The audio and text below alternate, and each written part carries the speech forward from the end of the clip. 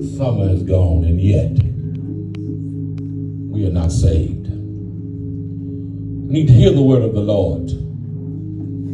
Not only hear it, but we need to obey it. Mother Grace quoted to you the scripture, study to show thyself approved. Come on, come on. A workman that needed not be ashamed, rightly dividing the word of truth. Oh yeah, yeah. I want to talk today and encourage your heart. You pray with me for a few moments. I'm not going to be very long today. Amen. Not going to be very long, but I'm going to be long enough.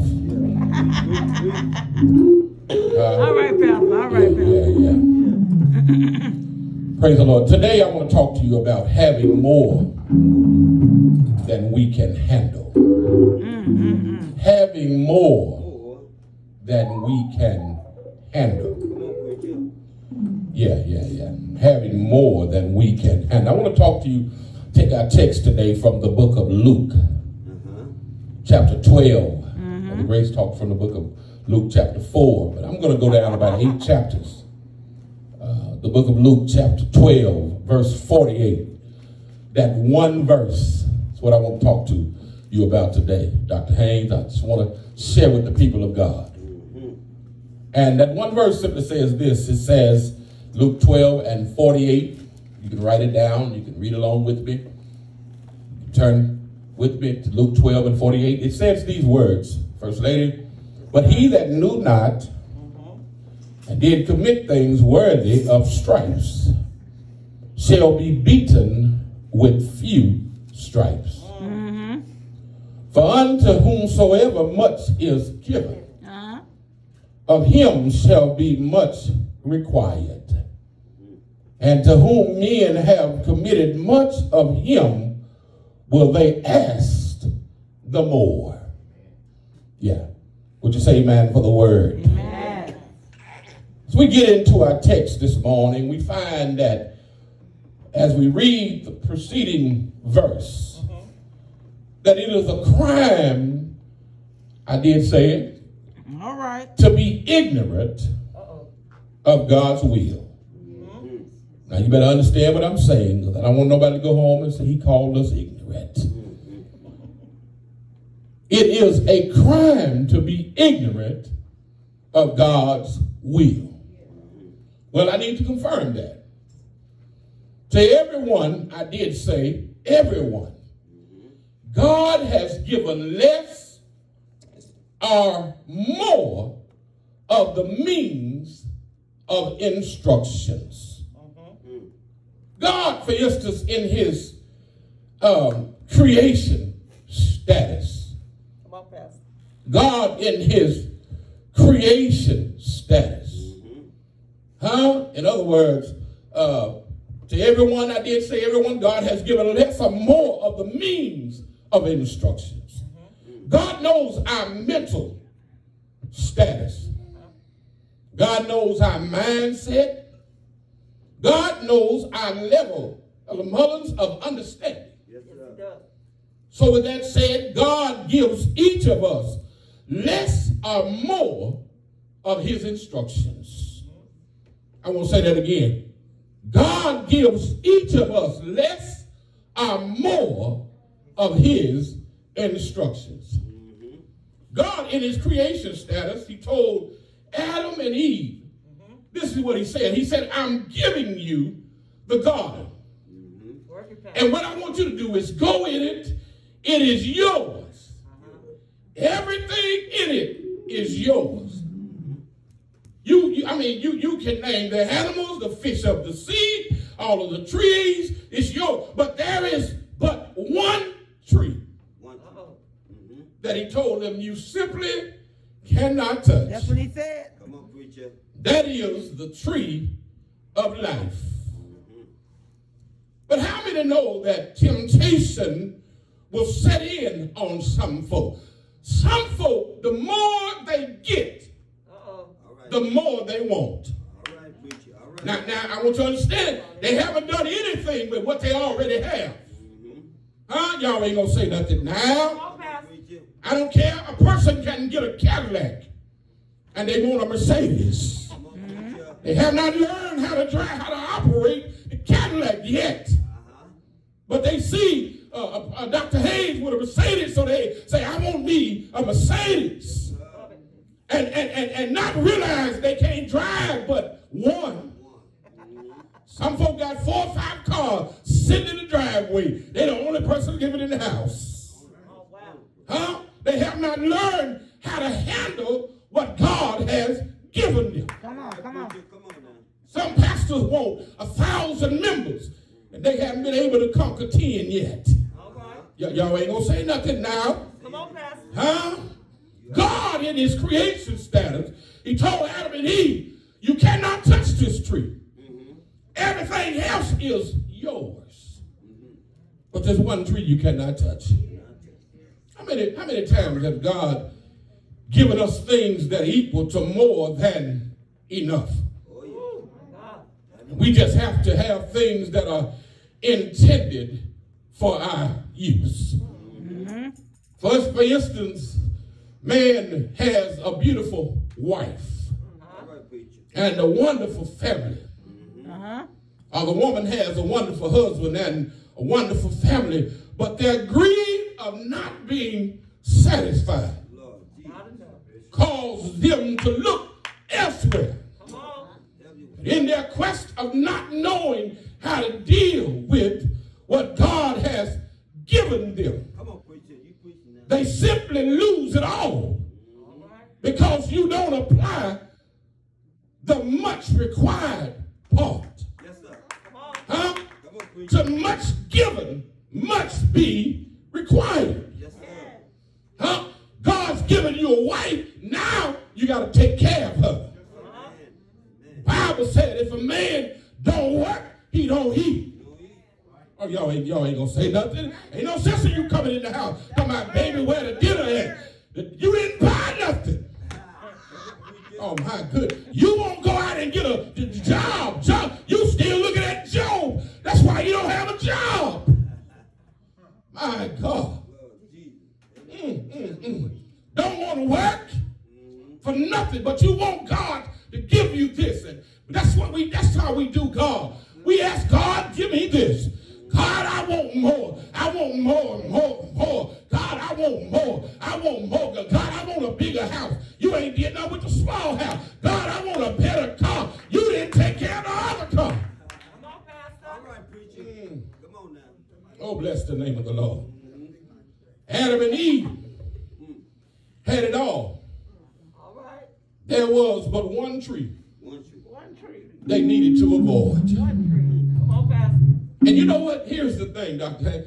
For some reason, folk love to play the blame game. Yeah, Lord, I would go to church, but God, I can't stand that pastor over there. I would go to church, but God, I just don't like the women that go to that church. I don't want my husband around those women. You don't want him around the women at church, but he around the women on his job. Y'all ain't gonna say nothing now. All right. Huh? He around them every day. They cooking them cakes and cupcake. Y'all ain't gonna talk to me now. Bringing them pork chop sandwiches. Bringing them chicken sandwich. Y'all ain't gonna talk to me now. Huh? Come on, hey Larry. How you doing today, Larry? Huh? Oh, bless the name of the Lord. But you don't want him around the women in the house of the Lord. Oh, yeah. So we can lay the blame game. That's what Adam did. Yeah, Adam laid the blame game. He laid it on Eve. Yes, huh? he did. Yes, he did. He said, God, that the woman that you gave me, God, I wouldn't have touched that tree, but God, that woman that you gave me. Yeah. But guess what? Adam had a part in it also. Because Adam had been instructed by God. I'm going to preach a few more minutes. God said to Adam, the day you touch the tree of life, ye shall surely die. He didn't tell Eve that, but he told Adam. See, we're so quick men to want to be in charge. Y'all ain't going to say that now. Oh, Lord. We want to be in charge, but we'll sit up at home. Some men will sit up at home and send the wife out to work. Y'all ain't going to talk to me now. after you go home and get back in the bed and lay down, not bringing in a dime in the house. But you talking about I'm the man. Y'all ain't gonna talk to me now. But I got news. I want to say like the young folks say. It costs to be the boss. Oh, bless the name of the Lord. God said to Adam, the day you touch this tree, ye shall surely die. Stop playing the blame game. Lord have mercy. Lord have mercy. There is a level of instruction that we all must abide by. Lord have mercy. I want you to go back in your imagination. Look down in your memory bank. And I want you to imagine having it all. And God says all of it is yours. But this one house you cannot touch. There are many that sit here in the sanctuary and on social media. God has given us more than we deserve. But what are we doing with what he has given us? Lord have mercy. We're sitting in our homes. Some of us are on our knees. And we ask God for more. And we simply give God less. Less prayer. Less communion with God. Less tithes and offering. Less fasting. Less coming to the altar. Let's study God's word. Less of us. Less of love. Less of praise. Less of worship. Less.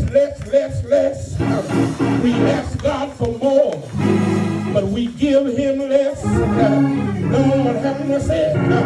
We won't come to church like we used to. Lord have mercy. Now we got an excuse. It's the pandemic fault. It's social media. I told y'all a few messages ago. Some of us have been social distancing. Way before the pandemic, we didn't want to have nothing to do with nobody. We didn't want to sit next to nobody. We didn't want to speak to our neighbor. We didn't want to come together because of this and that. But I got to tell you, as we follow Jesus, we must always be ready for whatever circumstances that we have to meet. Lord have mercy. We must be likened to household servants waiting for their master to return home after a feast with their master. When the master arrives, he gets home early.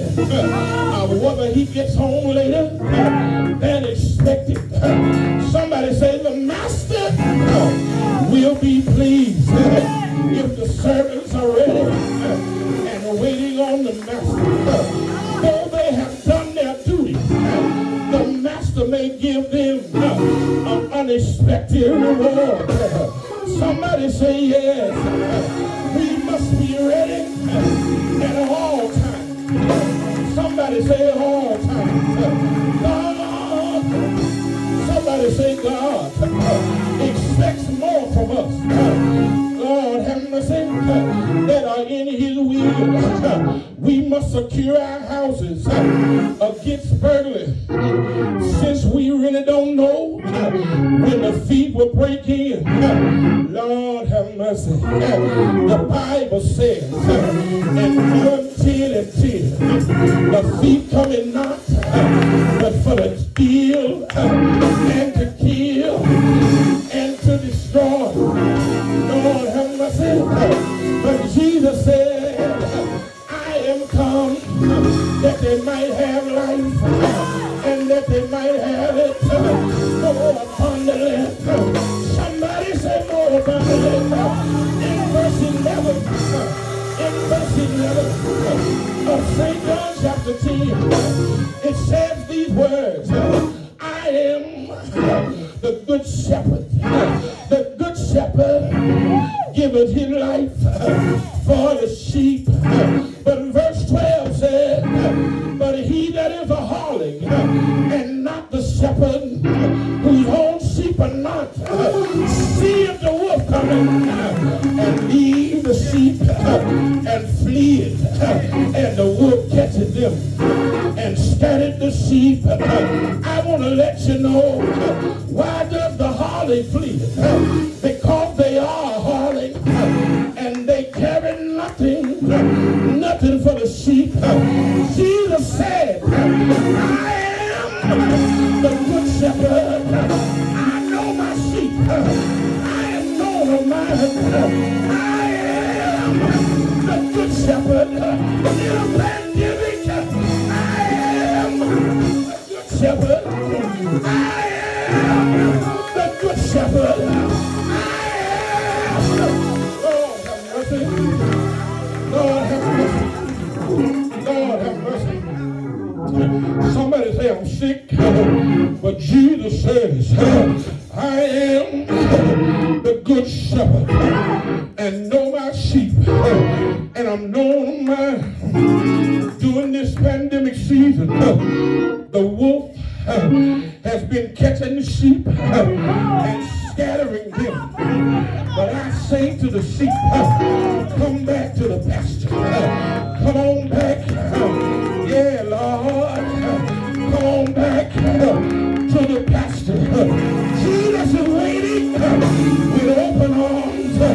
Yes. Yes, he is waiting. Lord have mercy.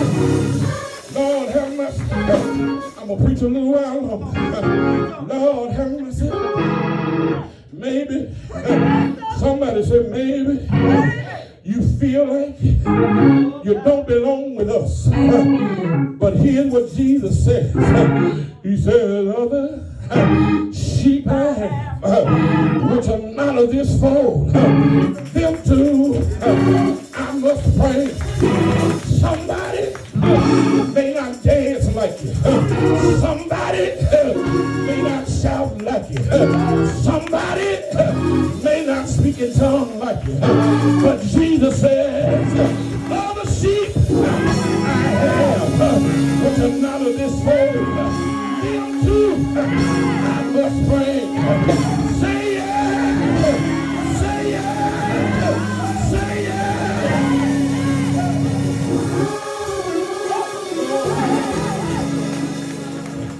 So much given, much is required. I gotta go here. Somebody say, go there, Pastor. Gideon started out with 32,000.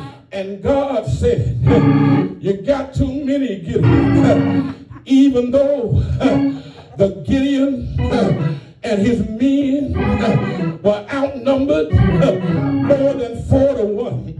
What I need to tell you right there, is I don't care what you're going through.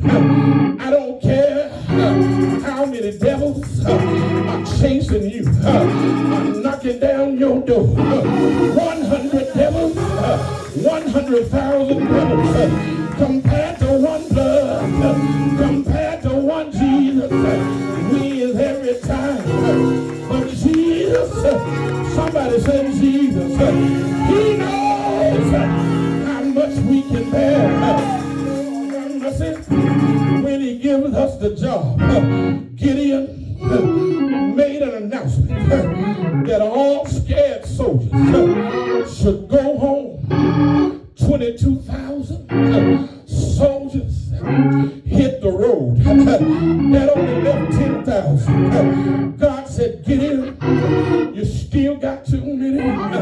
Lord have mercy. Lord have mercy. Pastors and leaders, open up your doors and tell the scared soldiers, if you're scared, go home. Lord have mercy. For God has not given us the spirit of fear, but of power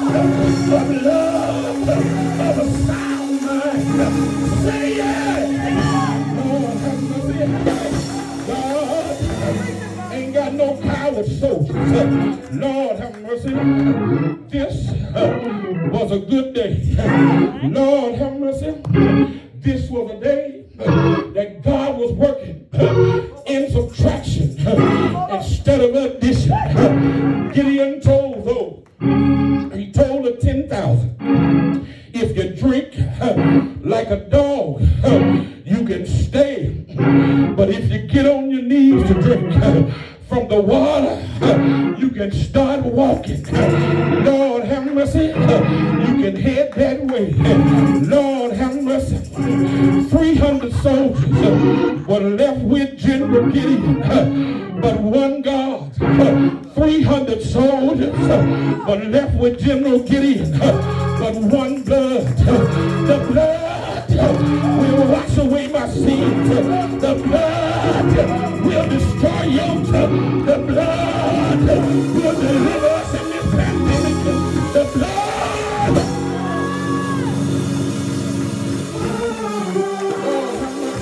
I'm going to preach a little while longer.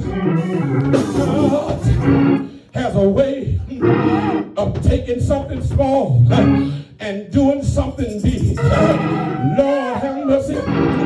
People without God has a way of taking something big and doing something small. Don't you remember David and Goliath? It was small versus the big. Don't you remember the widow's 2 mites? Jesus said it was a small amount of money. But Jesus said this, she gave all that she had. I got to close, but God gave his son. The son gave his life. From Jesus, much was given. From us, much is required. It does not matter who you are or where you're going. Lord have mercy. You came from God. God can use you. Yeah. Lord have mercy. I gotta close. But remember this. Lord have mercy.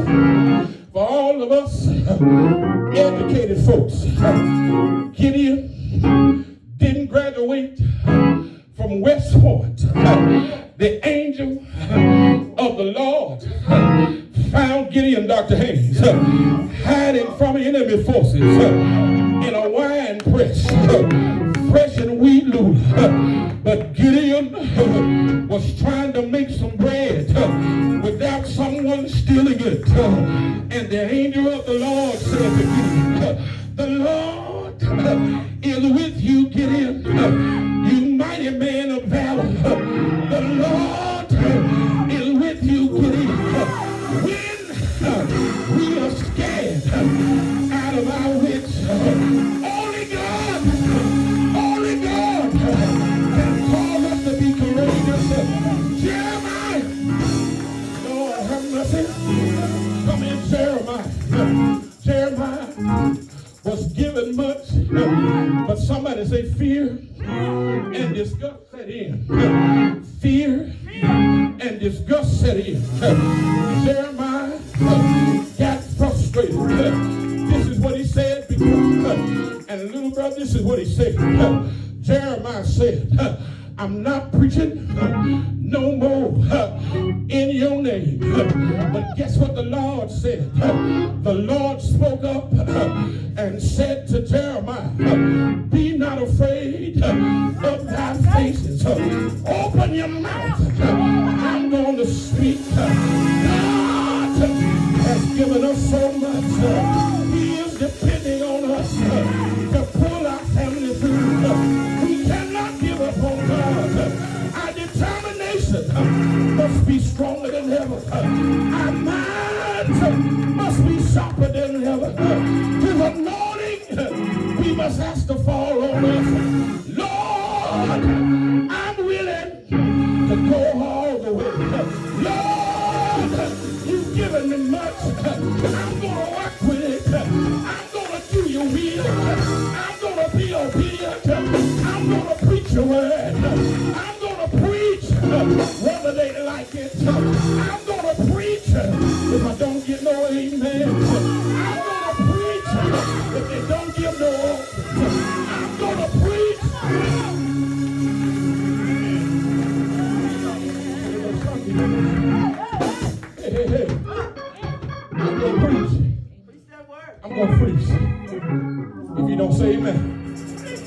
Bible says, I'm bringing it down. The Bible says, how can you hear Yes, without sir. preaching? That's the word. How can they preach except they be sent? Oh, my God. Hallelujah. Hallelujah. Hey, hey. You gotta have a preacher. Gotta have a preacher. Hallelujah. And let me tell you this. Dr. Haynes, I gotta tell him this. I'm not for sale. I'm not for sale. You cannot buy me with your dollars. Hallelujah. Come on. Hallelujah. Because guess what? Even though many times I ask for a donation of seed on Facebook, go to our cash app, go to give it, and there's a lot that don't give. But guess what? I'm reminded of God's word. Yes. That God will take care of us. He said, Lo, I'm with you. Even That's what he said. until the end of the world. God's not going to let nothing happen to you. He's not going to let nothing happen to us. Yeah. Some of us during this pandemic, instead of getting better, we've gotten worse. Yeah. We've gotten worse. We listen to 4 or 5 services on Sunday, but none of them get in our heart. Y'all ain't gonna say nothing now. Because see, when the word of God really affects you, you'll make a change. Yes, sir. Hallelujah. Yes, sir. And it's a shame that folks see you and you still the same. You still cussing folk out. My God. You still using folk. My You God. still putting folk down. You still talking about folk. You still talking about the church. This ain't right. The choir ain't right. You get right. Right. You get right. This is a personal thing. Hallelujah. Hallelujah. I just hear the Lord, the words of the Lord, the words of this song. It says, my storage is empty, and I am alone to you. Oh, my storage